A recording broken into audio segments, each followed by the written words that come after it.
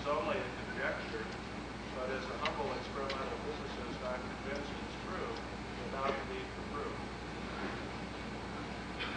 When he came to Stony Brook in 1988, he was, of course, immediately appointed a State University of New York distinguished professor. In that nomination letter for the position, it was written, Professor Milnor is one of the great mathematicians of this, the 20th century. With the clarity of mind and depth of perception rarely seen, he has changed the landscape of mathematical thought. He has worked in a wide variety of fields and made fundamental contributions to each. Some of these rank with the greatest mathematical discoveries of the age. All of them bear his particular mark of genius.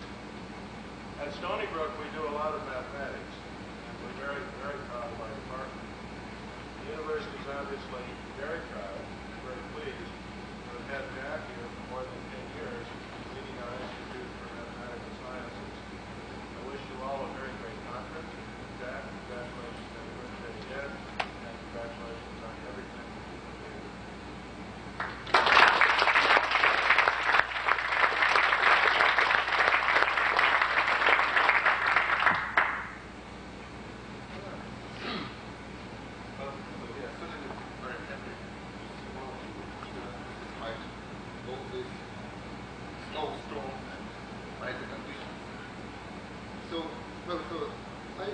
There is one old story, maybe I will not be too precise in telling it, but it's approximately like this. There are three blind people who study the structure of elephant, and they share their impression of what elephant is all about. One of them pulled the tail of the elephant and decided that the elephant is like a rope, and another one cut the leg of an elephant in the column, and the third one was squeezed by the trunk of the elephant.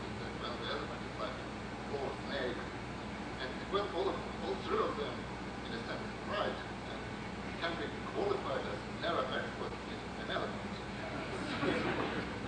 But still, it's good to have someone on us who can put all these things together and to see what elephant is actually like. So, and well, Jack Milnor is such a person for mathematics.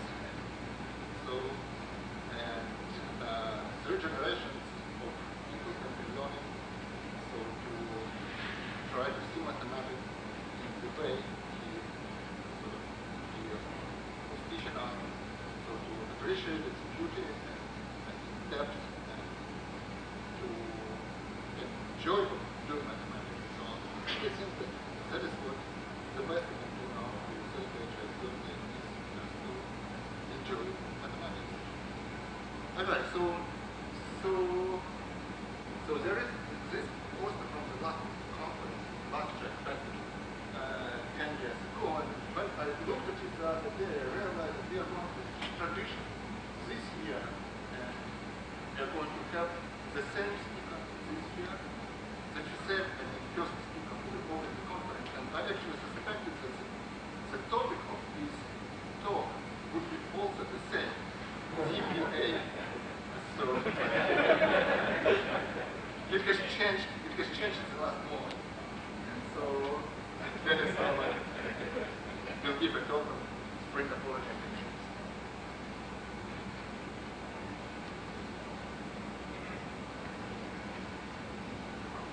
Well,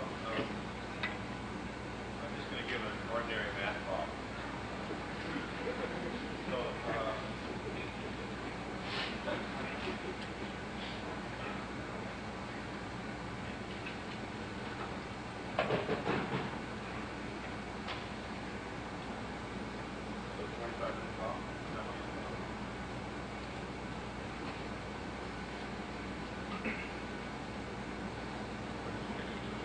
Okay. Can everyone hear me? Okay, so so this title has a string in it, so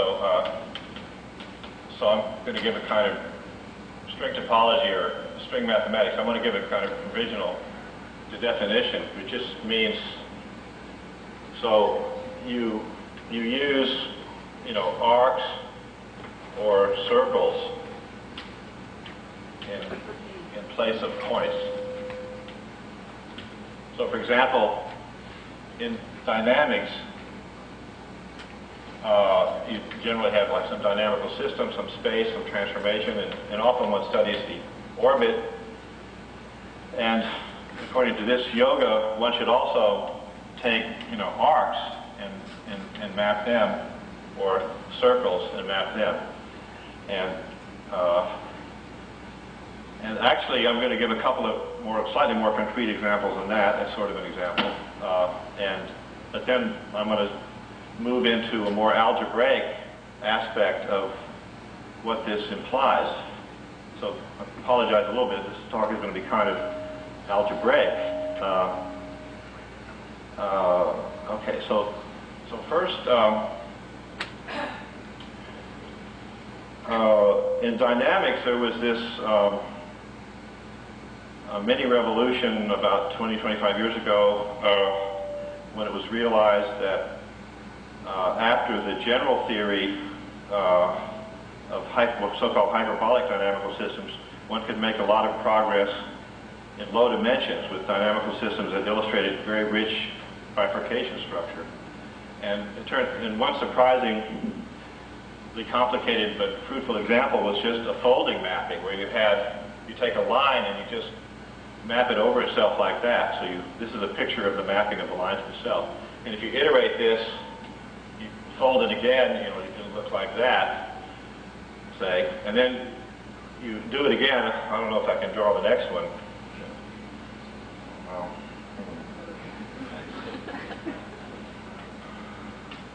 Oops. Well, there's a line with, yeah, here. Well, I don't know if that's right. But anyway, so you keep folding it, and now, of course, so it's the idea of Milnor. It's in the Thurston paper, that you can measure the complexity of this original mapping by counting how many folds there are, and you see that the structure of the folding depends on, you know, some point is folded. This point here goes to that point, and it sort of depends, you know, whether when you do this the fold lies here or lies here, or it could lie here or here or here. So there's sort of a combinatorial structure that is natural to look at, and this actually was described in this classic paper of some combinatorics, which is called the kneading sequence. You know, suggests the idea of the kneading bread when you fold bread. And this is a very beautiful combinatorial pattern, and it has a complexification, which is the Mandelbrot set, and which we're going to hear about in this conference. But the point I wanted to make, why is it related to string mathematics? You see, this pattern that you see, even though it can be described in terms of iterating points, it turns out you can describe everything by just watching the orbit of this point. But somehow it's extremely natural to see this pattern as perform the mapping as a string. I mean, here's the string, and you perform the mapping, and you see how the string goes, and you've naturally led to think about this structure. So even though this is kind of a very tiny example, this point of view, so to speak, is used here, you could say. If you didn't know what to do, you could guess what to do by thinking about it as a string and mapping it as a string. See, there's another beautiful example. I mean, there's another example which I think is beautiful. There are these surface transformations.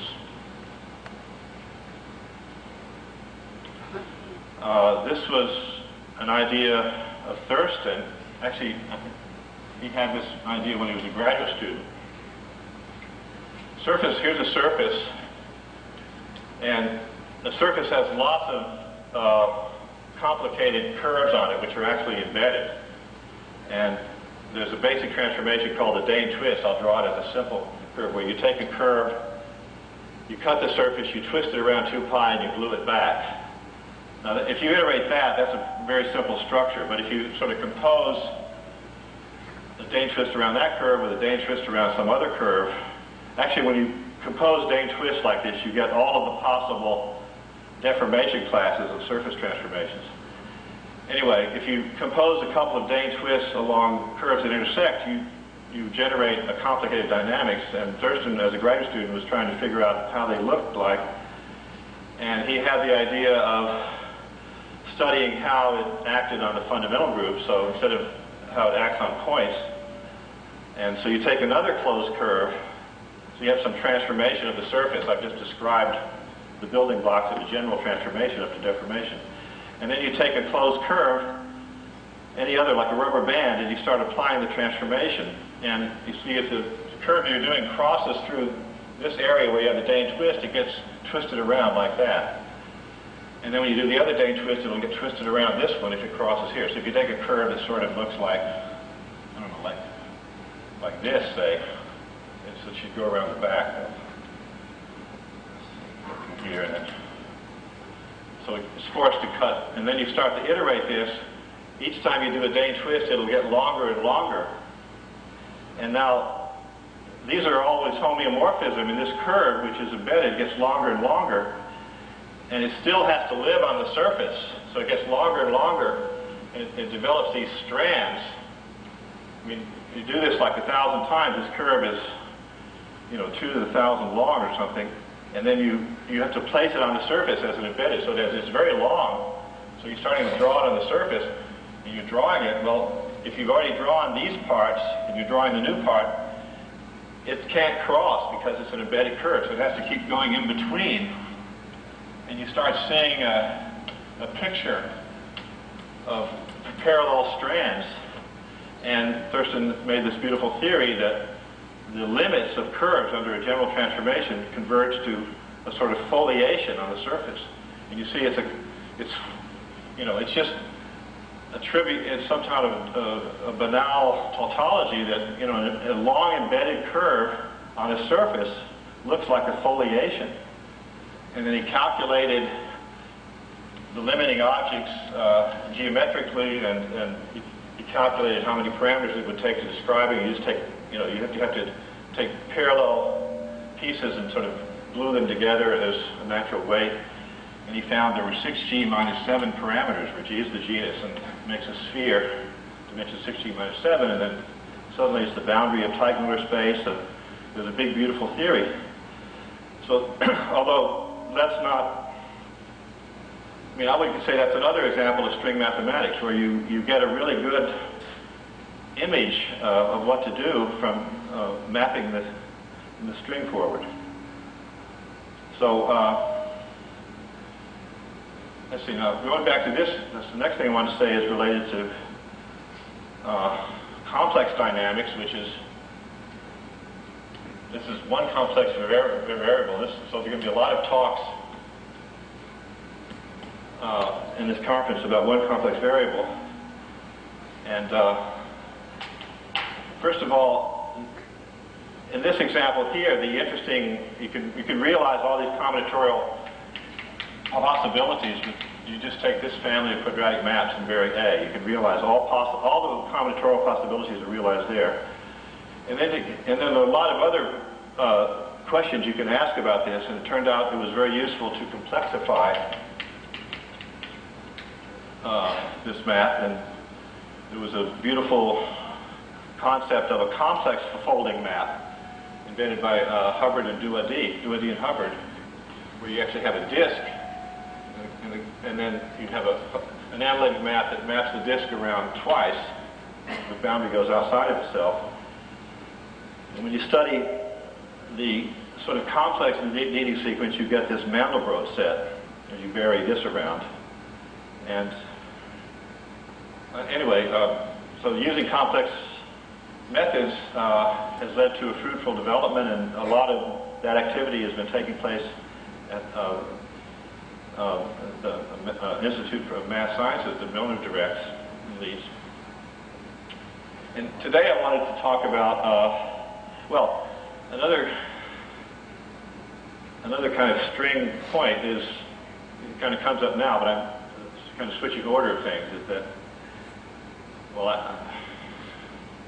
let me just say it and then I'll come back to it. I can't justify it continuously, but,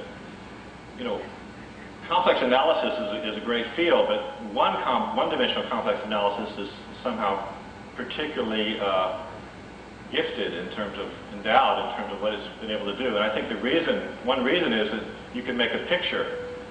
And this idea of the surface, so the picture of a surface spreading over itself is like a complex analog of a string spreading over itself. And you can do so much with that picture beyond the formulas and the analysis that this one-dimensional complex variables is a very complicated, a very good field. And I sort of feel it's true because of the same reason this is so clear. It's sort of complex string. But anyway, so today I wanted to talk about another way in which complex analysis in the form of Riemann surfaces is related to dynamics.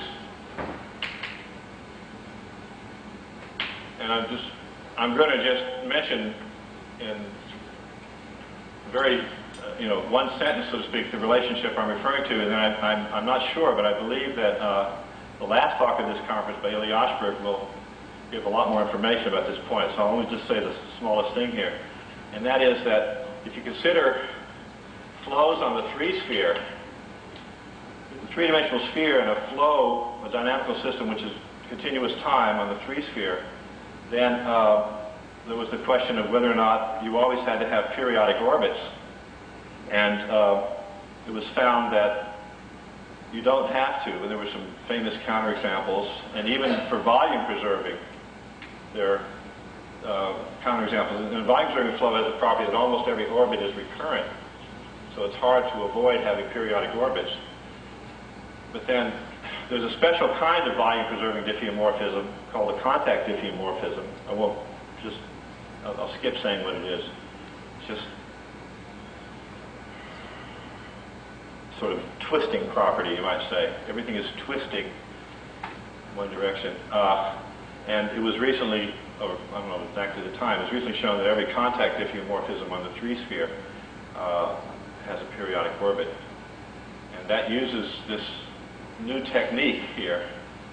And so let me so that's the introduction.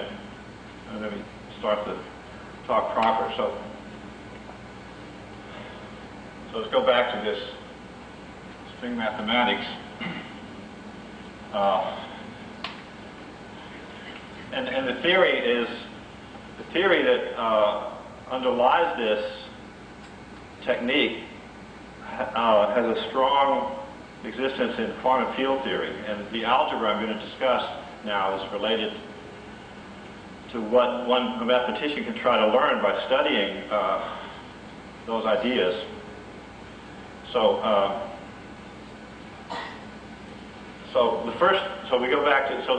let's go back to the idea of let's imagine an evolving string. Just vague sentence. So let's take a closed string. Too big. For evolving strings, maybe have even a collection. So we imagine it's moving in time through some space. So we would sort of sweep out a cylinder, but then we want to allow strings to interact. And so like this point of this string can hit this point of this string and come together, and then you can make one string out of the two. This will go on like this.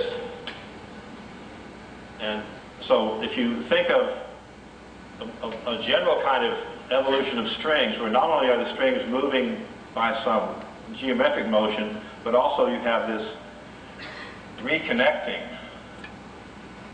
So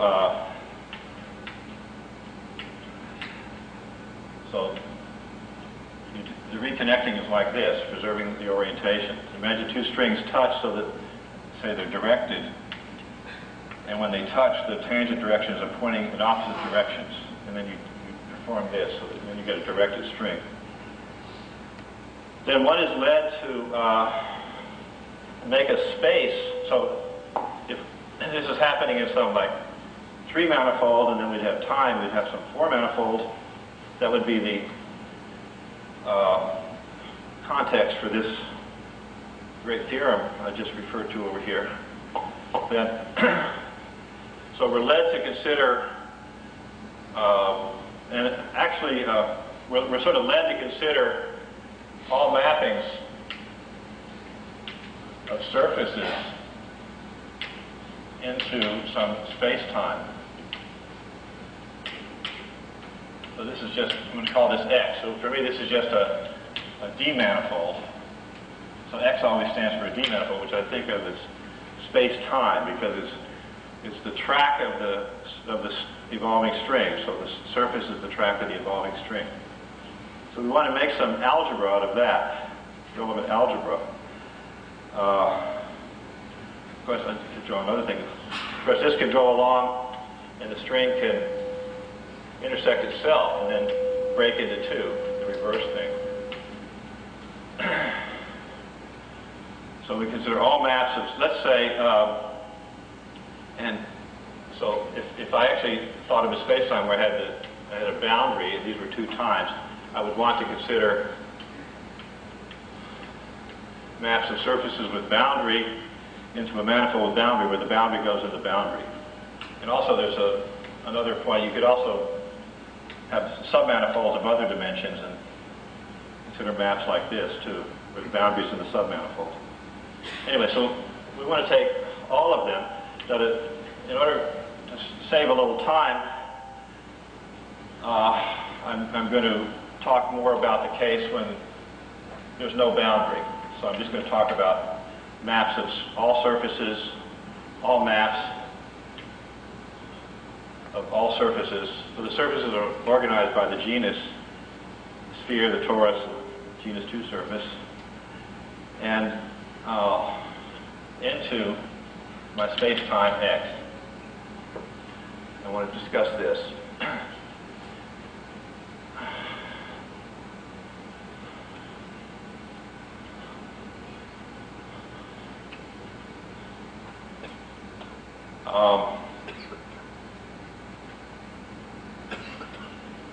And then I'll get back to the context where this theory lives.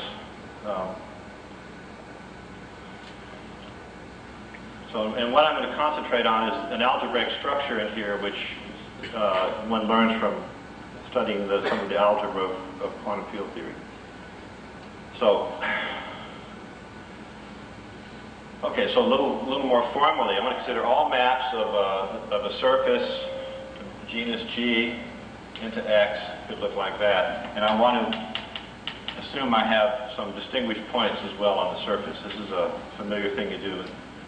And I want to actually suppose that these are Riemann surfaces, so I actually have a complex structure on this surface. But the map doesn't do anything, it's just all, say, smooth maps. It doesn't do anything with respect to the complex structure, because this is just a smooth manifold. It doesn't have any additional structure at the moment. And I want the order characteristic of the surface minus those points to be the negative. And then I'm going to identify two such maps if there's a conformal equivalence between the Riemann surfaces that makes the diagram commute. So that's sort of my space of objects. And now I don't do analysis on that space. I want to do algebra. So actually I want to take families. I want to consider families of maps. Like you have some finitely many parameters with finitely many parameters of these equivalence classes. And the families are going to be used in the sense of algebraic topology, so I want them to be oriented families. And so I'm going to take linear combinations of oriented families of maps. Maps they're not exactly maps, they're more like the image, because I took this equivalence relation. Linear combinations of oriented families. So these are called chains in algebraic topology. And if you have like a one-dimensional family, you can look at the boundary and you get a zero-dimensional family. If you have a two-dimensional family and you break it up somehow, you can get a boundary which is a one-dimensional family. So there's a linear operator, which is the boundary operator of algebraic topology on these families. So a little more formally, a family is you have to have a family of surfaces above your parameter space, and then a map of the total space A into X. And then you extend this equivalence relation like that. This could have some little twist in it, so this kind of comes out of this equivalence relation. Okay, so this has some interesting structure, this whole thing. So for example, well, first of all, it's a graded vector. Well, it has two indices, the genus and the number of distinguished points, and then the dimension of the family. So we actually have a graded vector space with a boundary operator. Call this MI, standing for moduli space of maps into X. MI of X, you have a boundary operator. And the union of all these things is actually an algebra. You can make and let M be the direct sum. And you can make an algebra structure on M. It's an algebra using disjoint union.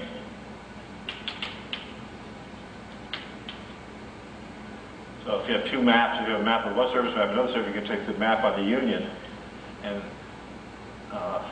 with the right conventions, this becomes a graded commutative algebra.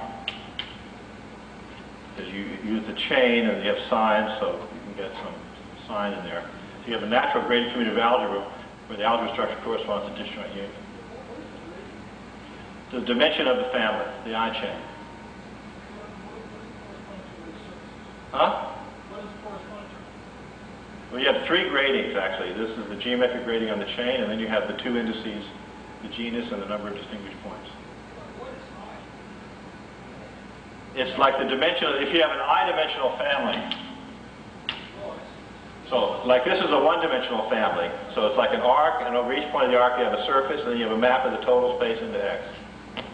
Right? So this is algebra. So this is all kind of for free. This would be true for any space X. Now we're going to use the fact it's a manifold for the next piece of structure. And I want to say that, well, this is related to two things. First of all, it's related to a paper that Morbid Chas and I wrote called String Topology, and I'll give you the reference.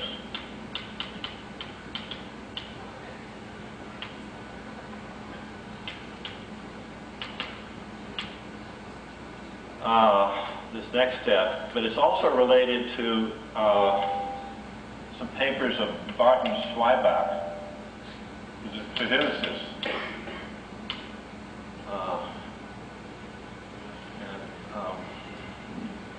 And also, it's related to, with the final stages, to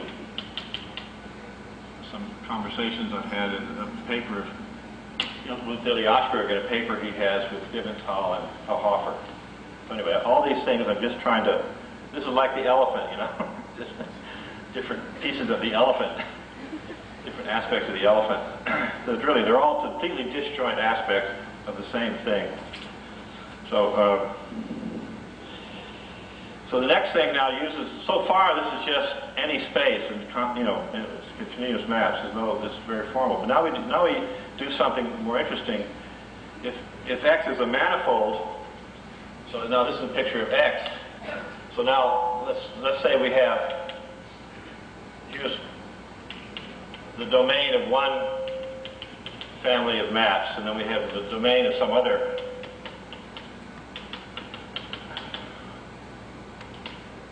So you can sort of pick attention and look at one of these, actually look at one of the distinguished points in one family and a distinguished point in the other family.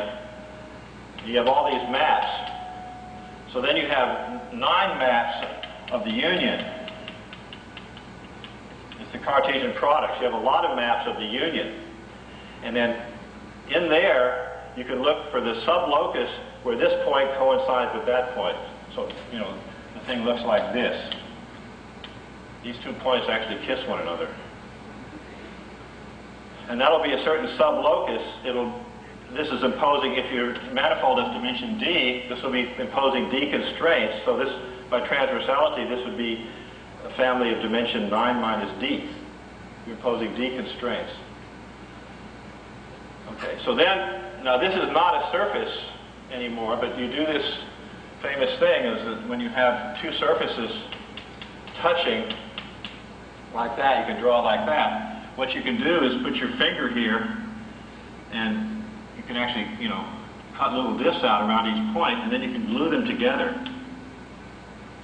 But there's a phase that you have to choose to glue them together. There's a twist, and that'll affect the complex structure that you have on the domain. But then the map is more or less canonical. You just crush all this down to a point. And so there's an operation from an I family and a J family. You get an I plus J minus D, that's the constraint, plus 1, that's the phase family. So you have an operation on pairs to that. Now this requires that the points be labeled to do it, and I don't want to label the points, so I'm just going to sum over all possible pairs this operation. So I take the sum of this operation over all possible pairs here and here. And that gives me an operator delta, mapping the chains. Well, it's sort of partially defined. Let me not worry about that. And it has the,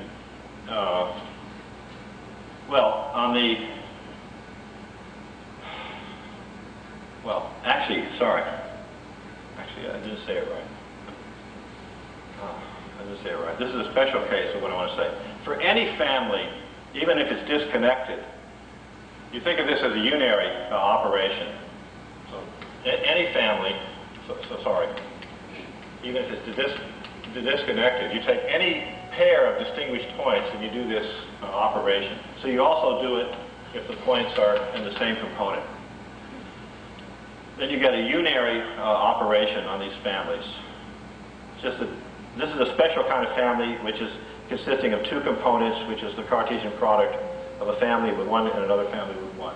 It's just special. Now I just apply this to every conceivable family of disconnected surfaces. So you get an operator of degree minus d plus 1, delta. And so this uses the fact that you're in a manifold. Now this operator delta is a BV operator. BV, these are the initials of two physicists, Batalla and Vilkovisky, who made an algebraic formalism for perturbative quantum field theory. And what that means is two properties, that delta composed of delta is equal to 0. And the reason for this is that when you choose the phase, there's like a little circle in your parameter. You have some parameters where the intersection happens and then cross with the circle, the choice of phase. And then if you did it again, there'd be some other phase. So you make these 2 points intersect and then make these 2 points intersect. And then if you could do it, call the first pair the first pair and the second pair the second pair. This will involve doing the second pair first and then the first pair is the second also in this big sum. And so there'll be another term which is geometrically the same, except the factors will be reversed. And this is orientation reversing, and that will make cancellation. And so delta composed of delta is 0. So that's the proof of that. And it also satisfies what's called the 7-term equation, that if you study how it interacts with this structure here, delta of A times B, you try to see whether it's a derivation. Oh, I forgot to say, delta is a derivation of dot. Namely, Leibniz rule holds. Delta of A times B is delta A times B plus A times delta B with signs.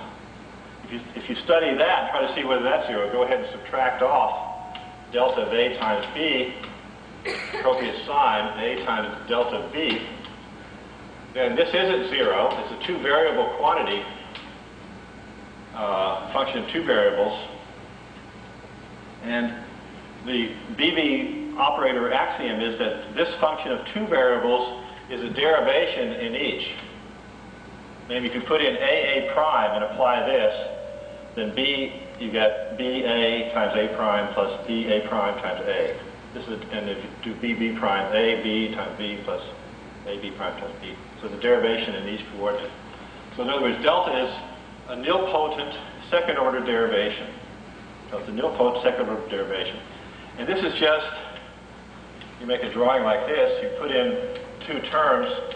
These are the distinguished points. And this is the disjoint union here is the dot. So this is A and this is B. And this proof is just simply, you say, I want to make all possible connections, whether there are three kinds of terms where I connect the first factor to itself and then just put in the second. Or I connect the second factor and then I have the sum over all possibilities, and then I put the second factor with itself and just put in the first. Or I have all the connections between the two factors. So here's delta of A times B, and here's A times delta of B, and this is what I'm calling A bracket B. And if you try to see whether this is a derivation in each, you have to put in two things. This is like AA prime, this is B. Now I want to do all the connections between this and this. You see there are two kinds of terms. It's either I connect to the first one, or I put the second one down, or I connect to the second one.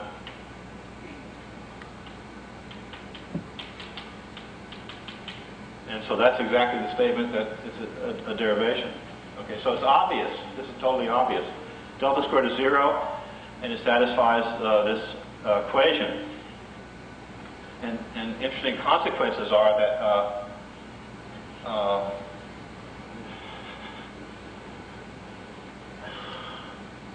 what are some interesting consequences? First of all, that this is a lead bracket. This is an exercise. In other words, given delta squared is 0, and given that the deviation of delta from being a derivation is a derivation in each variable, then this satisfies Jacobi with the right signs. And also, delta is a derivation, this is just repeating this again, is a derivation of bracket.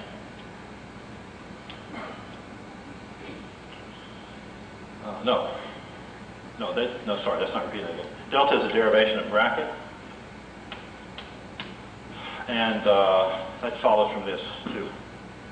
And then, of course, bracket is a derivation of dot. So in other words, the bracket and the...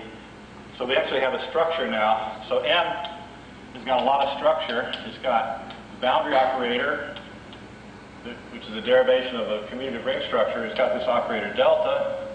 Delta squared is 0. Actually, it's obvious that delta commutes, little delta and big delta commute just by elementary geometry. Just for the big picture. 0. So these two commute. This is a derivation of that. This is a second order derivation of that, and the residue of it not being a derivation is this lead bracket. These two structures are compatible. This is a derivation of that. This is a derivation of that. Anyway, so you have all this algebraic structure.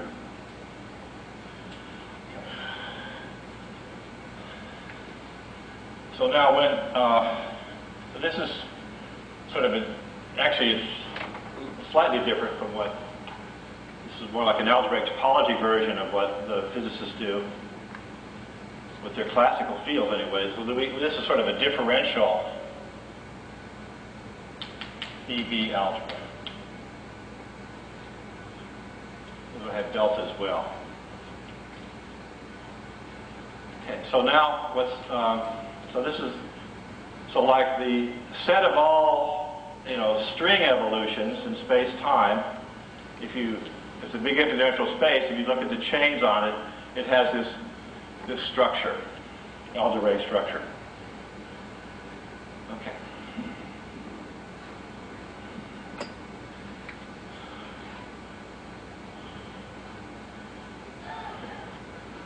I wanted to say just quickly that, so like you can start taking homology and so on.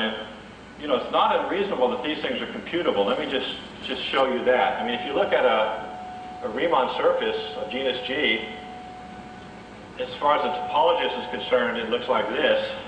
I mean, in terms of homotopy theorists, it's a bouquet of 2G circles, and then you attach a 2-cell. And now, if you want to consider all the mass of this into some space X, you just start seeing what happens. So this space, which is M, somehow it's a piece of M. It's a piece of M. Space of all maps of some surface into X is a piece of M. So first of all, you can evaluate it at the base point. So you have a evaluation map to X. In fact, we could have, if we kept these marked points in here, we could evaluate at all the points and we'd have a map to the product. That'll come up later. We have a map to the product, and then the fiber would be something. Fiber. Every map in homotopy theory is a fibration. It's a homotopy theoretical fiber. What's the fiber? These are all the maps that map the base point to some fixed point.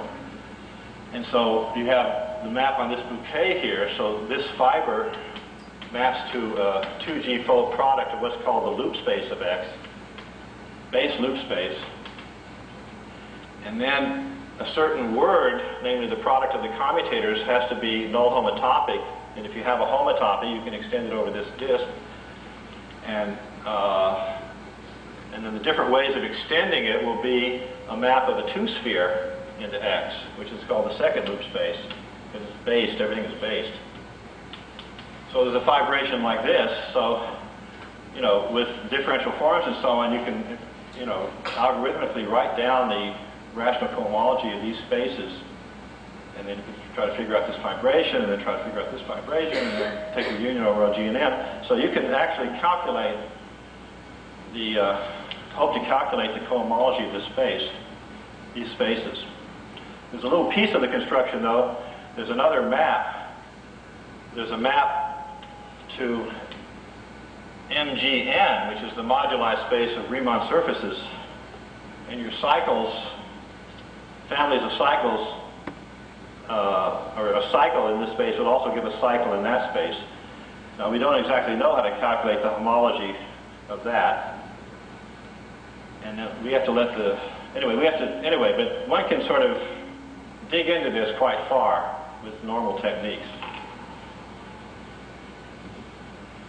Anyway, this is an object of study to try to figure out the homology of the moduli spaces themselves. That would be like the theory you would get here if you map to a point. But the X part of it is calculable. Then you can try to figure out what this delta operator is. Since it commutes with delta, for example, since it commutes with boundary operator, it passes to homology. So there's this interesting invariant of the manifold in that operator on the homology of this space. Homology only depends on the homotopy type of the space, but this operator uses the geometry a little bit, so it's some kind of characteristic class maybe. Anyway, so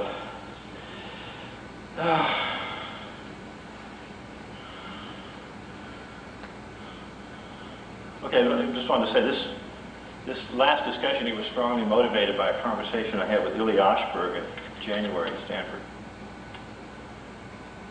And in fact, when you just wanted to say that if you start doing the manifold with boundary version of this discussion, then you would have this, and then you could think of the boundary as being cross I, and then you would also have these string evolutions in here.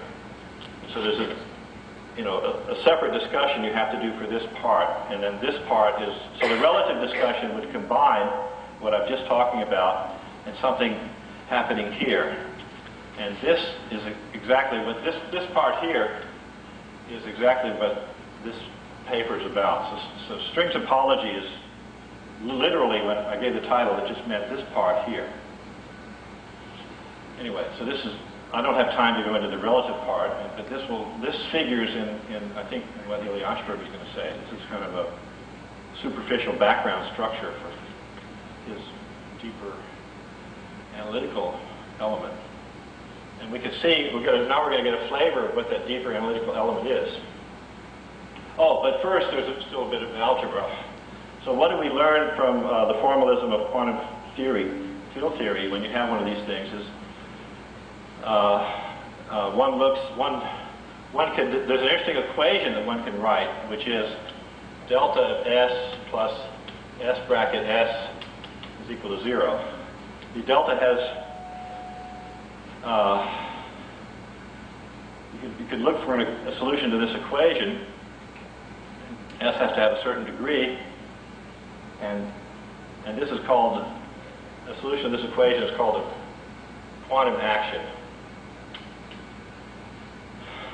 And if you have such a thing, then you can also make a new operator, this sort of what you might call the quantum differential,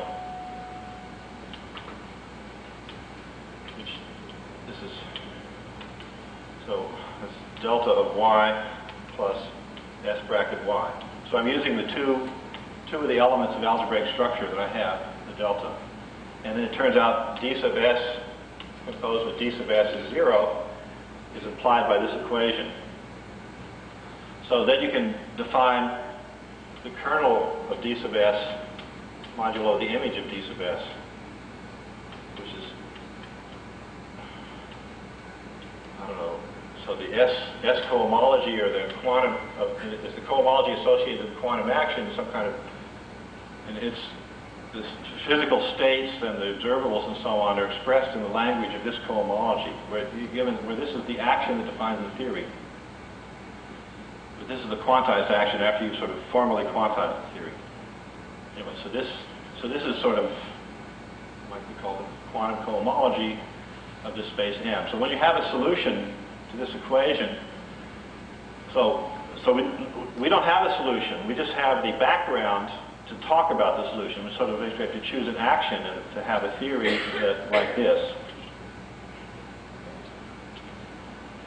So that's just the abstract setting. So now, another speaker at this conference used to be in Stony Brook is Gromov, and he made this revolutionary breakthrough in '85. And I mean, in some sense, it's extremely natural from a topological point of view, what he did. So now we have to assume that X is not just any old differentiable manifold; it has to be a symplectic manifold. And I'm going to be pedantic about the nature of the choice you have to make here, because I listened to this subject for years before I realized that this was the point. So anyway, so the thing is, I want X to admit symplectic structures.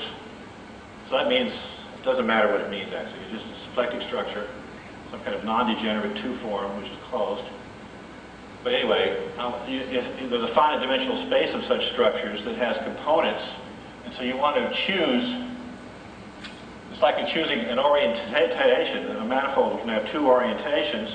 The more exotic orientations, you can have countably many orientations. This is like an orientation. So you choose a component of the space of symplectic structures on X. So this construction will be, well-defined, essentially well-defined only by the component. There are only countably many components, so this is some kind of really enhanced topological discussion about X. Still topology, you might say. And then Gromov makes a certain construction. For this, you actually choose a particular point in this component, a representative of the point, an omega, and then you also, it's just formal that this means you have a symplectic structure in every vector space. This implies you can continuously choose a complex structure on every, you have a symplectic structure on every tangent space, so you can continuously choose a complex structure on each tangent space. It's called the J operator, so it's an almost complex structure. So you can choose this pair, and then you can pick out of this space M of all maps, you can consider the J holomorphic curves. So these are the curves so that smooth maps, so that the tangent space, which is the 2-plane here, is invariant by J, the J structure that you choose. And So for each n and g, we can choice of conformal structure, we can, well, let's see, we can do it two ways. We can say the image is a variable by j, but then this is true, we can induce the conformal structure back here. So this, we get a holomorphic map from some complex structure here to some complex, to that structure there. So we can think that we're restricting ourselves to the subfamily of maps which are sort of holomorphic relative to the structure that you choose here. This map maps in and is respected by j.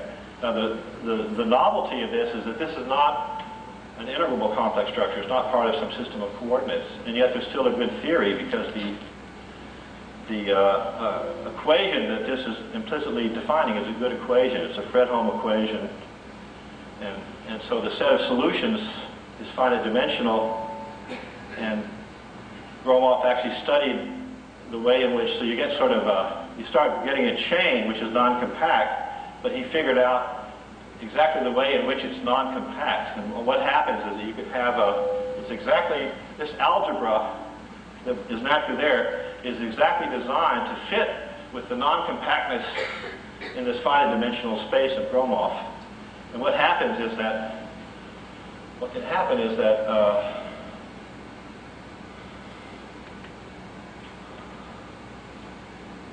little necks can form, and this can squeeze down exactly the way I was talking about before. So you know, if you fix your genus and your number of marked points, this is something that can happen. Little necks can form. Little necks. And so in fact, if you just think of these 2 points as being distinct, and then put marked points there to remember that, this is sort of organized by a moduli space of a different genus in n. So the non-compact, in other words, you have all these different pieces, and the non-compactness of one of them is related to the other pieces. This is the whole point. And this is actually, well, so what we do is we're going to define a quantum action, define the Gromov quantum action. So it's going to be a big chain in the space M, and what you do when it's non-compact, and we kind of understand what appears as ideal points through the Gromov's analysis, but what we do is we'll do something. Now this is kind of a little bit of a reinterpretation of the standard way of presenting this theory, so I'm going to do it differently. I'm going to do the compactification algebraically and not explicitly. So what you do is you define the Gromov action by just choosing a cutoff. This is what also they do in quantum theory. They choose a sort of cutoff and then try to prepare things. That's just what we're going to do. You're choosing a cutoff, and you don't let these necks get any smaller than a certain amount. This can be measured in a conformally invariant way by what's the modulus of an annulus that you can put there. So you keep the necks, keep thick necks. You know, necks greater than some parameter which you specify in a natural way. And if you do that, then the space of J holomorphic curves of a given genus in N with controlled necks is compact, and you have a compact family. It actually is sort of essentially like a manifold. It has an orientation, and so you actually get, in a natural way, an element in this algebraic theory. You have a lot of components, one for every G and N. And so let S, I have to make sure I don't make the same mistake. Let's see, let's just take the Gromov components which are connected, where this is connected. So let's just take the connected pieces where these two surfaces are connected. So let S be the sum over all the connected GNs of the Gromov space of J holomorphic curves cut off. So I artificially create a boundary by cutting it off. Okay. So that's S. And then the theorem is, anybody guess the theorem? Except Duza can't guess the theorems. Anybody else guess the theorem? Can anybody else guess the theorem? No? What? Anyone say anything? Satisfy this equation. Right. So the proposition is that this Gromov S satisfies this equation, and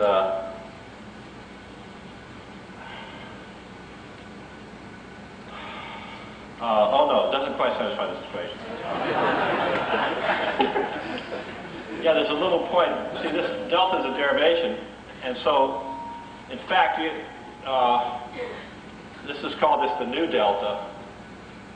Make a new delta. This is a minor change. It's the old delta, the one I defined before, minus the boundary operator. See, the boundary operator is a derivation, so you can add it to a second-order derivation, like a first-order operator. You can add it to a second-order operator, and you still get a second-order operator. So this is still a BV operator, translated in this way. And then, now it's okay. And this new one has the same bracket, because it is a derivation, and the bracket, the old and the new bracket are the same, because I've added a derivation, so the deviation from being a derivation is 0. So this part's the same. And I'll just drop the new. Just try me the old one. So that's the proposition. And the idea of this equation is due to the physicist Barton Zweibach, and he tried to make a kind of a universal background theory for string theory. I mean, this equation for when x is a point, it's a non-trivial equation when x is a point, and Barton is really I would say the content of a string of papers of his in the 90s that ended with the 96.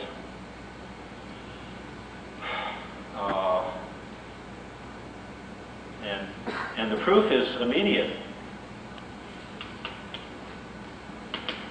because you see so what you do is you start calculating the boundary of S. You start calculating the boundary of this chain. Let's take the Gromov chain, and let's start calculating its boundary.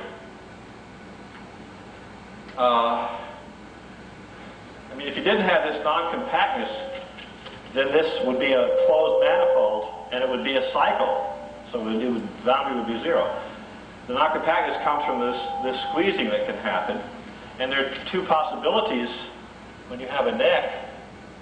Either the neck separate. These are all connected things. So everything is connected here. So either the neck is non-separating or it's separating. So this term here, so actually what I really want to prove then, this is 0, I put this on the other side. I want to prove the delta of S is the old delta of S plus S bracket S. This is what I want to show. And so there will be boundary terms corresponding to small necks. If two necks are small, that's a lower dimension, so I can forget it. Just one neck is small. That corresponds to the principal faces of the boundary. This neck either separates or it doesn't. So in the non-separating case, it looks like this. And so you have this neck here.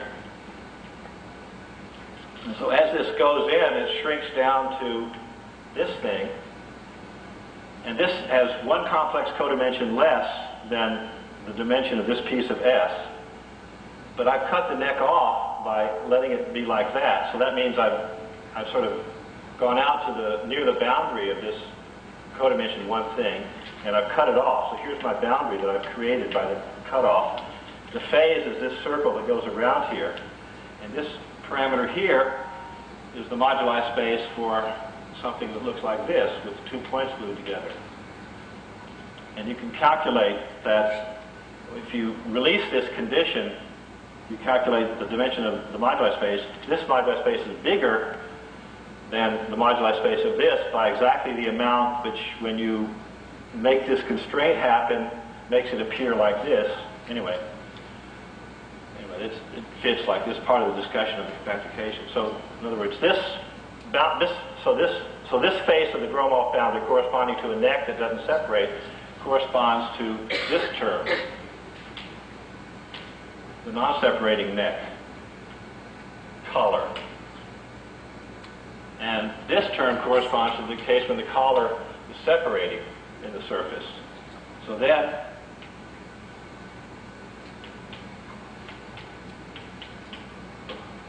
this thing shrinks down like this, and now you have two independent connected components, and you take all possibilities. So this is like this term here that I had here.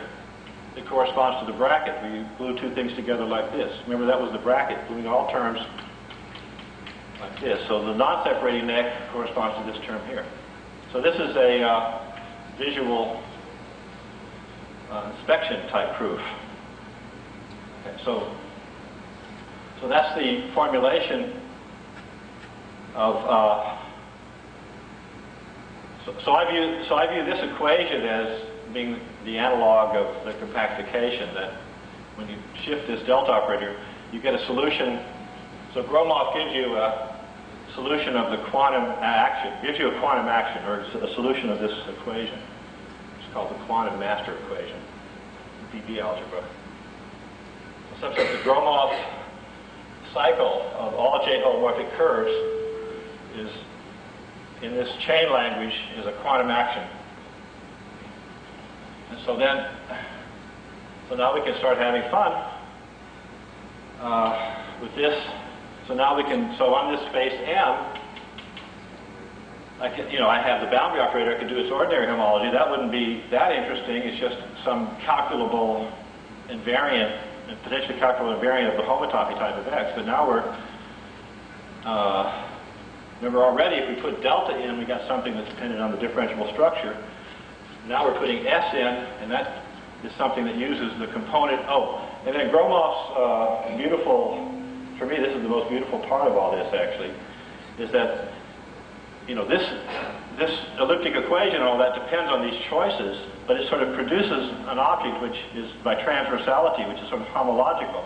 If you start varying these choices, this object that you produce starts to vary by homology. And so this structure, even though it depends on all the choices, will be well defined up to an appropriate equivalence that's kind of natural in a topology. So the essential structure, which is called quasi-isomorphism of differential algebras, will be invariant only depending on independent of the choice of J, and because this is a contractible choice given this, and this can move around in its component. So for each of the countably many components, you have countably many Gromov actions that distinguish, presumably in some sense, distinguish these components, or tend to give invariance in the components. So then you can, so then we can look at the A sub S of M star. We have this quantum cohomology, and this is living up in this big space. It's not in the manifold, it's living up in this big space, which is somehow made out of putting all these loop spaces together. And as I said, you have the genus G and you have n points. You can evaluate, if you have a map of this into X, you can evaluate at these n points and get a map into what's called the symmetric product of X for as many points as you have, because the points are not labeled. And then you can also map to the moduli space.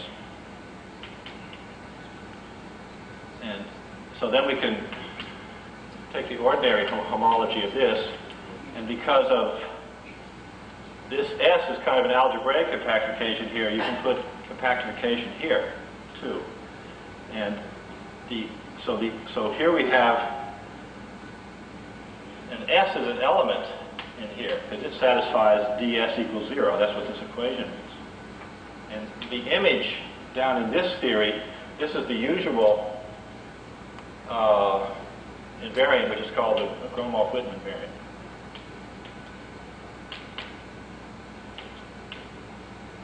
So Gromov made the construction, and Witten said it was like quantum field theory and found relations. And this is, calculating this is, when physicists do it for Calabi-Yau manifolds, it's called the A theory. Anyway. So, it doesn't matter, all that. So actually, I think that, so this is a different presentation of the algebraic topology of the Gromov-Witten invariant. It's a quantum action in this space. And, well, so to get back to dynamics, I mean, J-holomorphic curves can be used to study periodic orbits of flows in space, but they themselves have an extremely rich algebraic structure. This is just an example of the absolute case.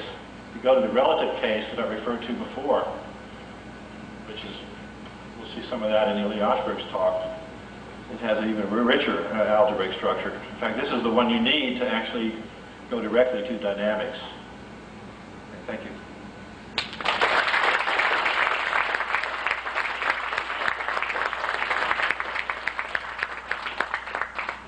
Are there any questions? I just thought of it last weekend. But I mean, it goes, well, no, I don't know. I mean, oh, it's more than this element. I think it has more, yeah. I think it has more, yeah. There's no reason for it not to have more, because this is got all these loop spaces and everything. It has more stuff in it. But who knows?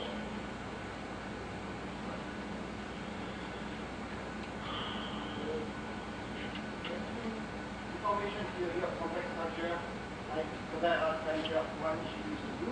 Yeah. You start with the complex energy by force, Yeah. and then you look at the complex Subspaces. almost complex structure, and you label it by the form omega. Then when you become into condition, right? You label it by a form omega? Oh. By y by form. Omega. And then in order to have that complex structure, the equation like d omega plus omega minus omega is 0. If you have ds plus bracket ss. Oh, I see. Right. Is that just a great step? Well, yeah. Well, you know, this equation is like, you know, anytime you have a nonlinear algebraic structure with a differential, some kind of operator, you can write this equation. So in many contexts, this, you know, it's formally like the equation of big and flat connection, which is explicitly what your equation is like. So it's sort of the same equation. I would say, algebraists who study this call this the Moyer-Cartan equation. It's the same equation, whether it's a flat connection differential geometry, the integrability condition, the complex structure, this equation. It's the same equation. It's just, in this talk, the terms of the equation have this geometric significance that corresponds to whether the next is separate or not, which is Zweibach convention, which corresponds to the compactification.